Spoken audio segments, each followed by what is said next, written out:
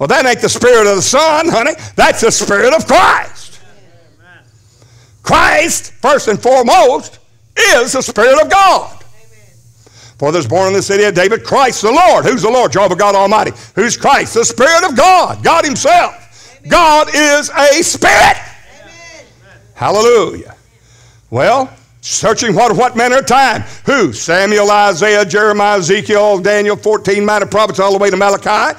How did they prophesy? Searching what manner of time? The Spirit of Christ that was in them did signify of the grace that should come to us and the sufferings of Christ. Not Christ Jr.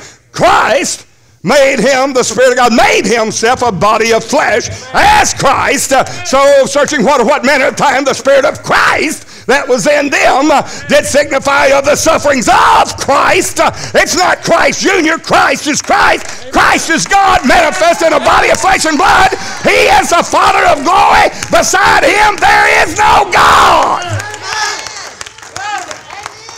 That is your message. That's what we are going to preach until this place. And we have fulfilled our call. Amen.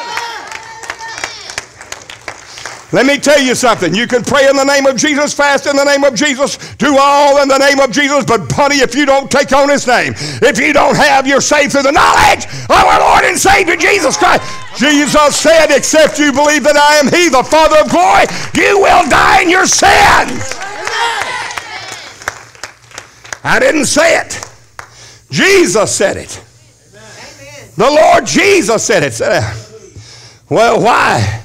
Because he's not willing that any should perish, but all should come to repentance. God is not willing that any should perish. Would you die on a cross, shed your own blood, literally make yourself of no reputation? That means set aside your dignity, honor, and glory, coming under the law that you made.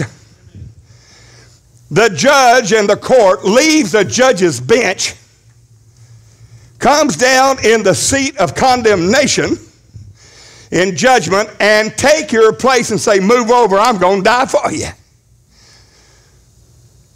And then try to destroy every one of them in hell? That'd be psychotic. God's not willing that any should perish, but all should come to repentance. The problem is, God of this world has blinded their eyes.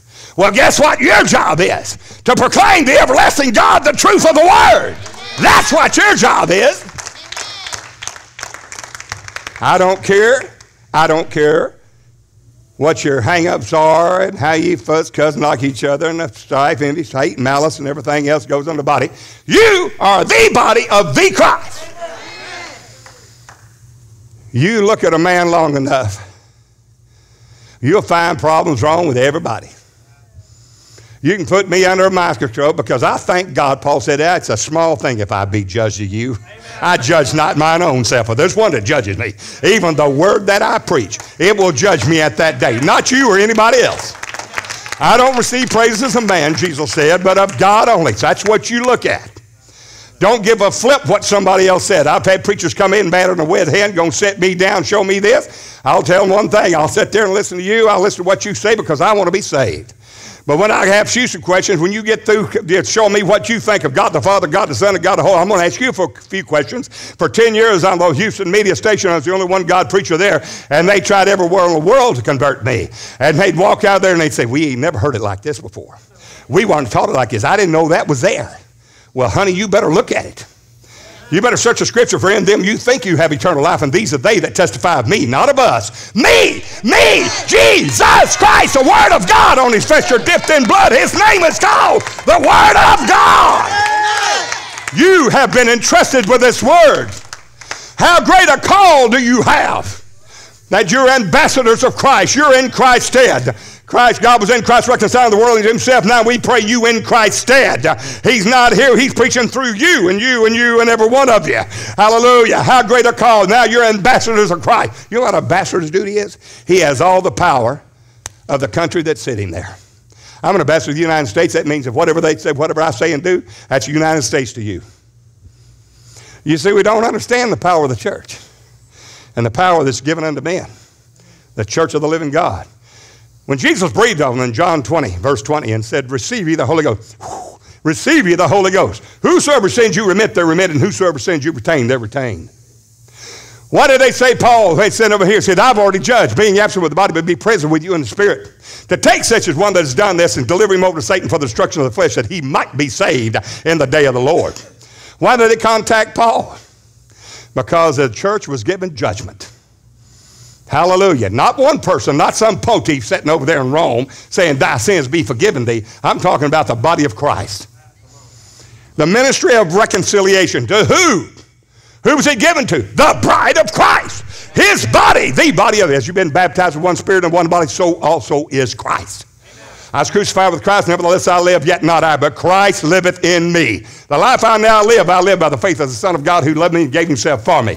Hallelujah. For me to live is Christ, to die is gain. Hallelujah. That means that you and I have a job to do. You are a living epistle. You are a testimony. Your life bears witness of Jesus Christ. The life I live by the faith. It is Christ revealed in through you. Hallelujah. That's the reason why you bring that they may see, the world may see your good works and glorify your Father which is in heaven. Who's your Father in heaven? Jesus Christ. Somebody said, I don't understand that, Brother Beard. Let me talk to you a little bit. The ones over in Africa, the Trinity, everything in Trinity world. You know why? Because Mr. Babylon the Great, the mother of harlots, abomination of the earth, had deceived the whole world. Everybody's Trinity. It is a stout spirit. But what God's doing in the last days is giving the revelation of Jesus Christ. Revelation 1:8, I'm Alpha and Omega, which is, was, and is to come. The beginning and the ending, which is, was, and is to come. The Almighty. That's Jesus Christ. He said, I'm the Almighty God. Revelation 1:8. Somebody said, well, no, Jesus is set at the right hand of God. You better take a look at it again. It says Christ is seated at the right hand of God. It says Christ is seated at the right hand of God. You better get this. I said Christ is seated at the right hand of God. Amen. And we're made to sit together in those heavenly places in Christ Jesus. When it said Christ is seated, Christ is set. That's S-I-T. That's a state, a place, a being of glory. Jesus said, you believe in God. Believe also in me. My Father's house are many mansions. We're not so. I would have told you. I'd go to prepare a place for you. For you, not for me. Not for me. For you. Where did Jesus go? Revelation 3:21 says, if you overcome, you will sit down with me in my throne, even as I overcome. Did he sit down there? No. As I overcame, I'm set down with my Father in, not around, not by, in his throne. S-E-T, not S-I-T, S-E-T, S-E-T, a state of glory. He came from the Father and went back to the Father. That's the reason many people do not understand righteousness. When the Holy Ghost comes, he'll reprove the world of sin, righteousness, of judgment, of sin, because they believe not on me. Of righteousness, because I came from God. I became a man, and I went back to God. Here's what people don't get. They don't understand that God made himself of no reputation. Jesus in the form of God. Somebody said, well, why didn't he reveal his name in the Old Testament? Because he did not take on a permanent abode yet. Would you go buy you a rental house and pour concrete, put your name in it, chisel your name on the walls? No, it's a rental house. You're just passing through. But if you're going to get into a house and abide there forever, then you would put your name on everything. God showed himself in a temporary abode in the Old Testament as the angel. They ate with Abraham. He called him Lord, capital L-O-R-D. Who was that? It was God Almighty. Abraham rejoiced to see my day, and he saw it. Before Abraham was, I am. Well, Jesus, you're not yet 50 years old. You look at Jesus as the flesh. They've got him as the flesh. They don't understand that he is the Father. There's the problem. There is the problem. Somebody said, he's not the Father. Oh, yes, he is. The Son of God, the revelation of the Son of God, you must have two components. You must have all that God is, Father, Word, and Holy Ghost. in a body of flesh and blood as a man. Now you've got the Son of God. If you've got just a man, you don't have the Son of God, because the Son of God is the Father manifest. He is the image of the invisible God. That's the reason he said, you believe in God? Believe also in me. Father's house in many mansions, well, not so, but I told you, I go to prepare a place for you. Where I am, there you may be also. Whither I go, you know, and the way you know. Thomas saith unto him, Lord, we know not whither thou goest, and how can we know the way? Jesus said, I am the way, the truth, and the life. I am that way, that cherubim of glory that kept the way of the tree of life. I am that flaming sword. I am that spirit of truth. I am that life, because all life is now given in the Son. All life is in the Son. Well, no, it's in the Father. Go to the Father, believe in the Father all day long. It's through the Son of God that you have your redemption, which is the Father manifest in a body of flesh and blood. And you have to confess him that he is the Lord of glory. Amen. You don't do it. You're held bound. I don't care. Somebody says, well, I speak in tongues, give tithes of all possess, raise the dead before breakfast every morning, have blue sparks fly off my heel when I walk. You don't know that he's the Father. You're going to die in your sins. I didn't say it. The Lord Jesus did. I'm going to tell you one thing. You can get there and get mad at the preacher all day long. I've seen them go, they get sad, mad, or glad. Jesus, being in the form of God, thought it not robbery to be equal with God. Watch how he worked salvation in and of himself. He looked for a man, he could find none. Therefore, he said, my own arm brought salvation to myself. God was in Christ reconciling the world to himself. No, Brother Beard, the Son of God wasn't. Nope. The Son of God wasn't in Christ. The Son of God is Christ. Amen. Revealed in a body of flesh and blood. God was in Christ. Well, Christ was in Christ reconciling the world to himself, Christ. How much did he love you? For God so loved the world, he gave his only begotten Son, whosoever believes in him shall not perish, but have everlasting life. I know that. 1 John 3:16. For hereby perceive ye the love of God, because he laid down his life for us. Therefore, we have to lay down our lives for the brethren. How about that one? How much did he love you? He loved you enough when he couldn't find a man, because all sin comes short of the glory of God, none good, no, not one. God himself took on a body of flesh and blood. How did he do it? He made himself of no reputation. Philippians 2:6. Took upon him the form of a servant. He's still God. He just set aside his dignity and glory, a self-imposed limitation that only God could do, and come in under the law. And what the law could not do, and that is weak in the flesh, God sending his own Son. How did he send his own Son? Made of a woman, made in under the law. And what the law could not do, and that it was weak in the flesh, God sending his own Son in the likeness of sinful, not likeness of sinless flesh, and the likeness of sinful flesh, and for sin condemned sin of the flesh. Why? Because he's going to be tempted at all points like as we are, yet without sin. Hebrews 4:15. Hebrews 2, for as much then as the children are protectors of flesh and blood, he also himself likewise took part of the same. That in all things he was made like unto his brethren. He became one of us. He became one of us so he could bring us to him. He made himself of no reputation, laid aside his dignity, his glory, came in under the law himself as a man. Well, wait a minute, Brother Beard. If he's in under the law as a man, then that means God can't get, well, that's right. It's the reason he made himself of not some reputation, no reputation. Totally emptied out.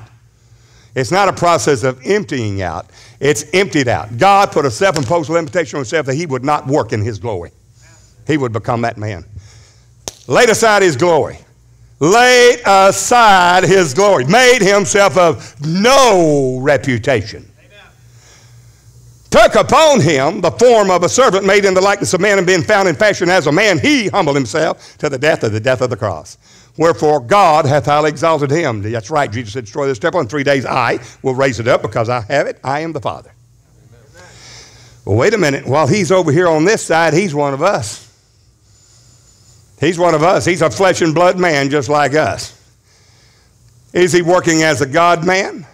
No, he's working as God, totally emptied out. No reputation. Kennowed himself, emptied out of glory to become that man in under the law. Now, only as this man fulfills that law, how low did he go? Into the meanest of flesh, the poorest of families.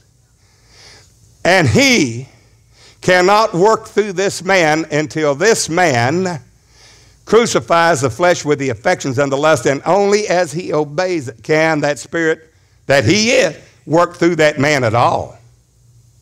Do you understand that? This man is emptied out of glory. He's a man just like you and just like me. He's going to have to fast. He's going to have to pray. He said, my Father's greater than I. Why? Because there is still a partition between God and man. Just because God became that man, it didn't do away with that wall. Until blood is shed, honey, it's not done away with. Well, it's God. I know it's God. You don't have to persuade me. I know who he is. Well, Brother Beard, he's praying to the Father. I know, because he has made himself of no reputation, took upon himself the form of a servant in the meanest of flesh as a man, not a God man. That's emptied out so he can work salvation for us as a man. He is our kin's man redeemer. Amen. He's under the law.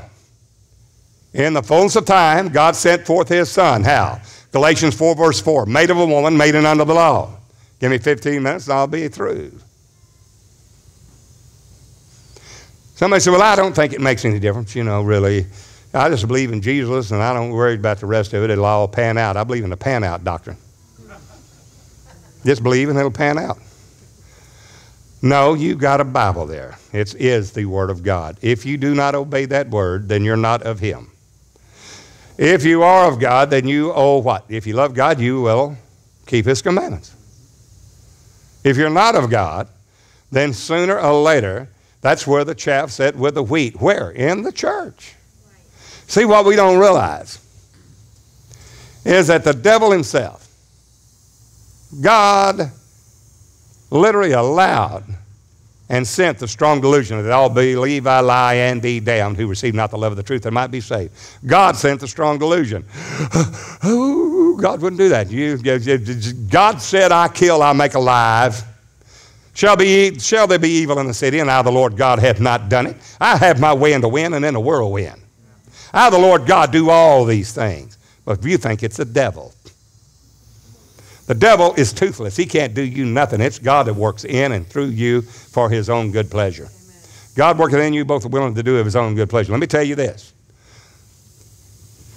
And at the day of Christ, the day he be not soon shaken a letter from us, and again together him soon shaken a letter us of an angel, as at the day of Christ is at hand. For that day will not come until there come a falling away first.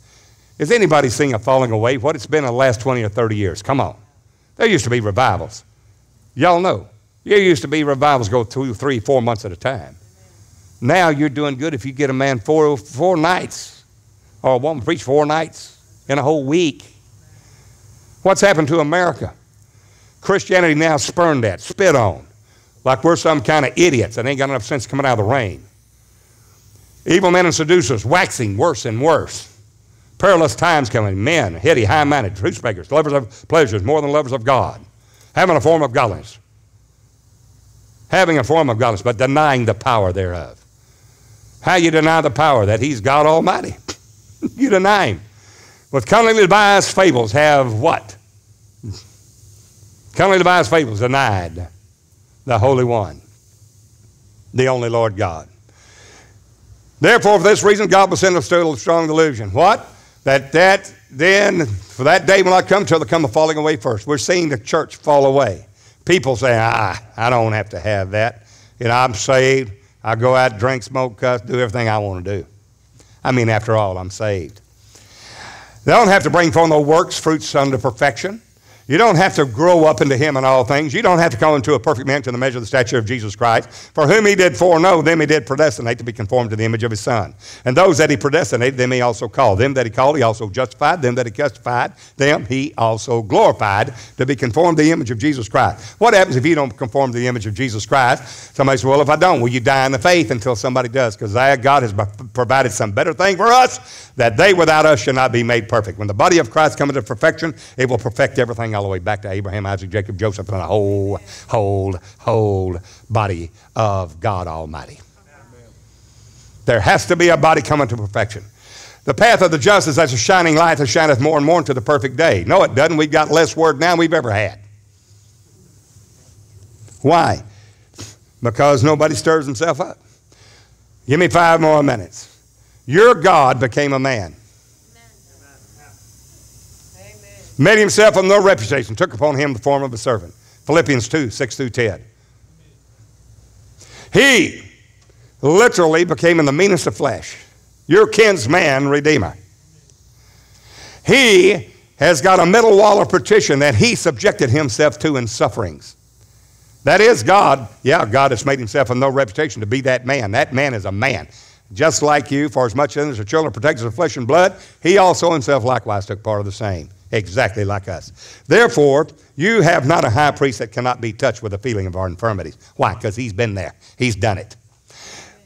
There's a middle wall of partition. Can he just jump back in and save us right there?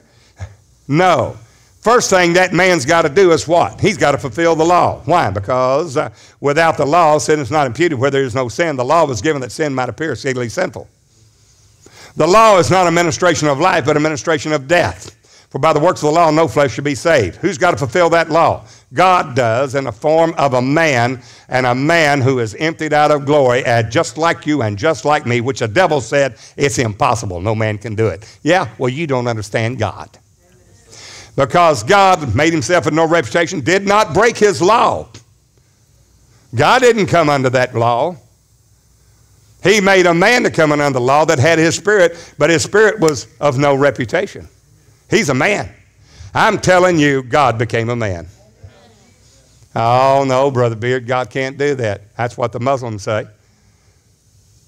Allah can't be a man. Fine, go on and burn. Meet Allah. I've debated him. Meet your Allah with no blood. See where you wind up, boy. Grab your Surah 91, kill the infidels, and get you 72 virgins. You think there's 17 virgins up there? Rock on. No, it's in their Quran. Don't think I thought it was a joke. That's not a joke. It's written in their Quran. Hey, I don't want to say how many times over the last 10 years I've kept saying over and over again, because America has turned their back on God. The people that forget God. That's right. Any nation that forgets God, God said, I'll turn it into hell. We have preacher after preacher, not only us, bless God, we're not the only one. Whenever he said sin is a reproach to any people.